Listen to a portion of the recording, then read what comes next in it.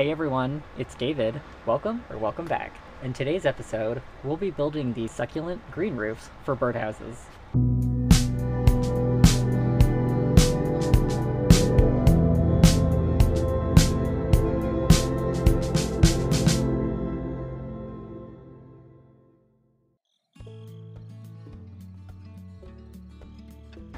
The first thing you'll need is a birdhouse. You can either purchase a birdhouse or build your own birdhouse. In this case, I purchased this birdhouse and then I built this birdhouse. This birdhouse was built with all recycled materials that I already had.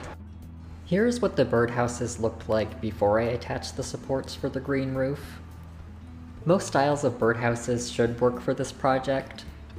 As you can see, these two birdhouses have different roof styles, but both will work for attaching the roof supports.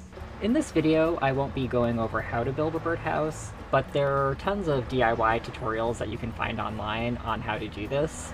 I will link a document in the description down below that has some tips to keep in mind while building a birdhouse to make sure that the birds stay healthy and safe. Once you have a birdhouse, you will need to attach supports to the roof that will hold in the soil for the green roof. I cut some old pieces of wood at lengths equal to the width of each side of the birdhouse. They should have enough height so that the roof holds about 2 inches of soil. These pieces of wood are then simply nailed to each side of the birdhouse's roof. The edges don't need to fit together precisely.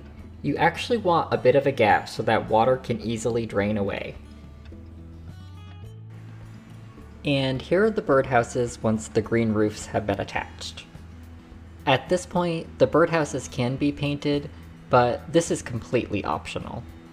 I decided to paint these with a green and brown, non-toxic, latex-based paint. And this is what the birdhouses look like after I've attached the green roofs. I just used leftover trim pieces I had laying around, and I cut them so there would be about 2 inches or so of soil, and I attached them to the roof of the birdhouse. Once again, this doesn't need to be cut exactly perfect. You actually want a little bit of room for water to flow out so that the roots of the plants don't drown. It's completely optional, but you can add some landscape fabric on the roof of the birdhouse. This will help hold in the soil, especially if you have cracks along the edges where soil can escape. I will be doing that on one of these birdhouses, so let's get that started. Okay, so I have my landscape fabric. I'm just going to cut a piece a little bit larger than what I need to start. I'm just going to press it in.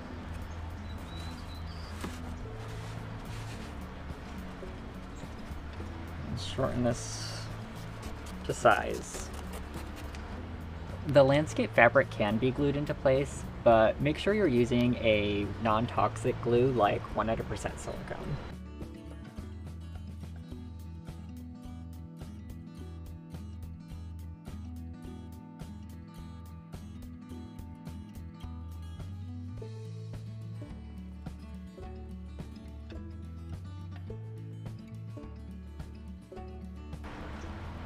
So I just gathered up a bunch of succulents and cuttings that I had, and let's just have some fun and figure out what will look nice up here.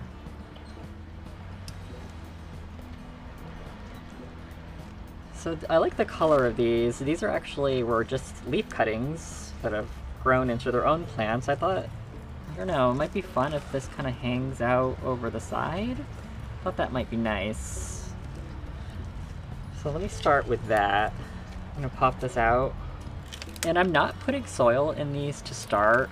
I do have soil with me in case I need to add some in it, but a lot of these succulents already have soil with them, and the amount of soil that these birdhouses will hold is pretty small, so I'll just add if I need more at the end.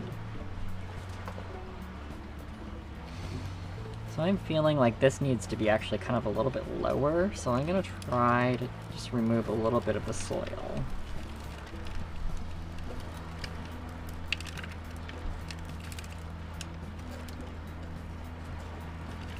So I want this to kind of, yeah, more hang like this over the edge. I'm liking this. Alright.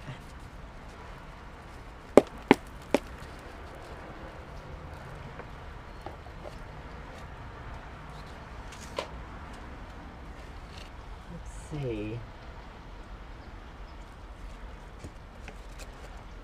So I'm just gonna play around a bit. I'll keep it in the pot and not decide. I think I'm gonna put this one. Let's try it. Like, I thought this thing is already pretty filled with soil. So I'm gonna be taking off most of the soil. And while I'm here, I'm just gonna clean up the bottom of the succulent by taking off the drying leaves.